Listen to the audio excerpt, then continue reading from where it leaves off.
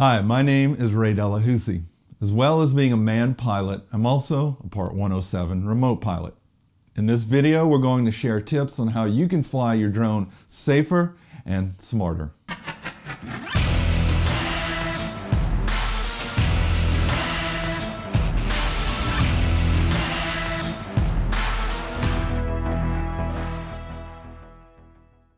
Drones are an amazing technology, and they've come such a long way in how they operate and how we operate them as well. Things are a bit more complex. Not only our drone's ability to fly, capture photos, videos, but the ways we and our drones interact with the complex airspace around us. So let's take a look at how you can fly your drone safer and smarter. So whether you're going to be flying something like this or this, it's super important to do a proper and complete pre-flight inspection. So when you're doing your pre-flight inspection on your drone, here's a few things to keep in mind. First, look at the prop. Make sure there's no nicks or cracks in them. Check the body of the drone. Make sure, again, there's no deformations in the body. There's no cracks, tears, anything that could make the drone unsafe to fly.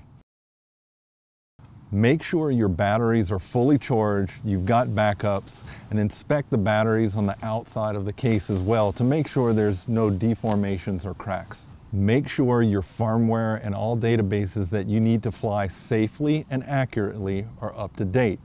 When you're doing the firmware upgrades, chances are you need your drone connected and on. So in doing so, make sure, as a safety tip, to keep the props off of the drone while you're powered on and doing the firmware upgrade.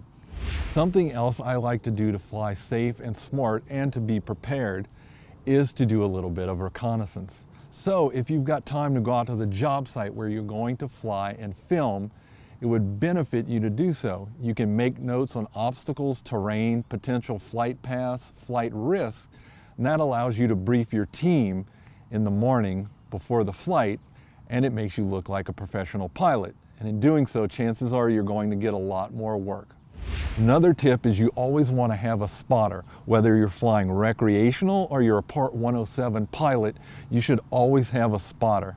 Think of this as flight following in the manned aviation world. It's always great to have another set of eyes watching your line of sight, potential obstacles, and just helping you fly in a more safe and smart manner. Now, another thing we can do is get a LAANC. LAANC is a low altitude authorization and notification capability.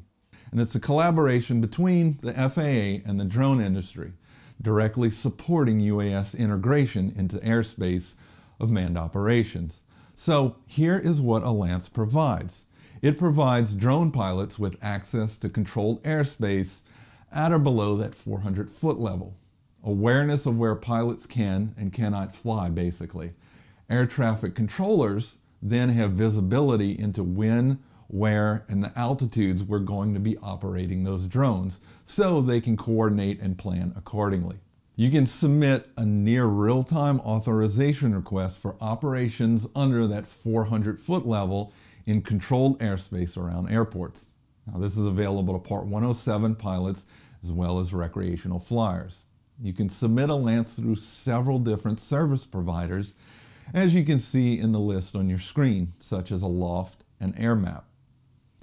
Now, you can apply up to 90 days in advance of a flight, and the approval is coordinated manually through the FAA, available to Part 107 pilots only. Now, to qualify under Part 107, you must register your drone and hold a remote pilot certificate.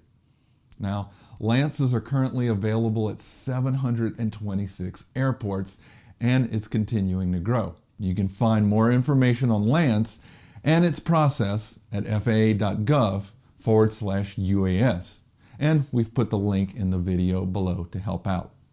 Now, hopefully those tips help out, or at least get you going in the right flight path. I know, I have to put an aviation pun in there somewhere. So, seriously, if you need help getting your remote pilot certificate, visit us at m0a.com, click on the unmanned link, and begin your remote pilot journey. Hopefully that helped you guys out. Have an awesome day, and remember, a good pilot is always learning. See ya.